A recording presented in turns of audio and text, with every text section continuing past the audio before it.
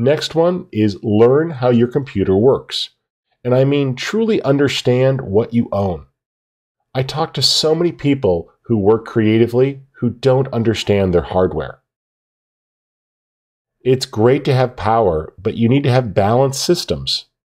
This means you need to know how to fix common problems, repairing permissions, restoring a corrupted piece of software, running updates on your computer. Is there anything you can upgrade? Adding in memory or an external GPU to boost performance?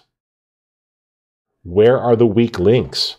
I see people complaining all the time about software, and they don't understand that the bottleneck is their hard drive, or that they skimped on their computer and got an i3 or an i5 processor, but are trying to do professional level work.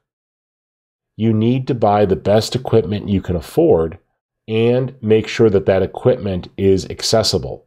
This means either having good credit if you need to not have the money on hand but need to buy more, or saving up until you can afford what you really need.